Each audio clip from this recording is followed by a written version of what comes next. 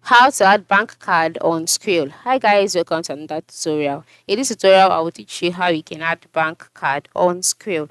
Now, one thing I must let you notice is that adding your bank card on Skrill is an important information or important function that you have to carry out on Skrill, because without your bank card, you will not be able to send money and you will most likely not be able to withdraw money.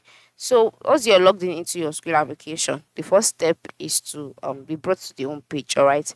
And then once you're on the home page, you'll see your wallet balance, and then below your wallet balance, you'll see options like add, transfer, and then exchange. And then once you can see this, the next step for you to do is to click on the add option.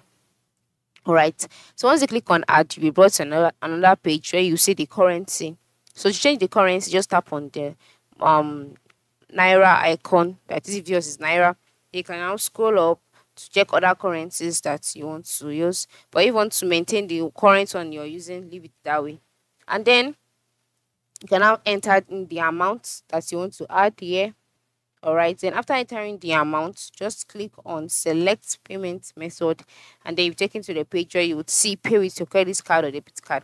Note that once you click on this on pay with credit card or debit card, you'll be taken to another page where you'll be asked to input your card details, and then at the lower part of that screen you will see the option add card. All right, you see the option add card. So once you do that, just click on add card, and then the card details will be added automatically to your account, and then you'll be redirected to another page where you can now redirected to another page where you can now check out, that is add that money, and then your card will also be added to your account.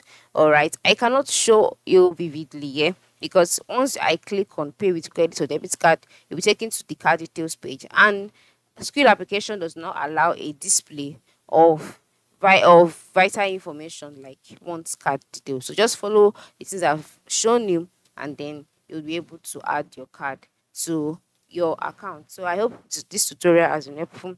Thanks for watching and have a nice day.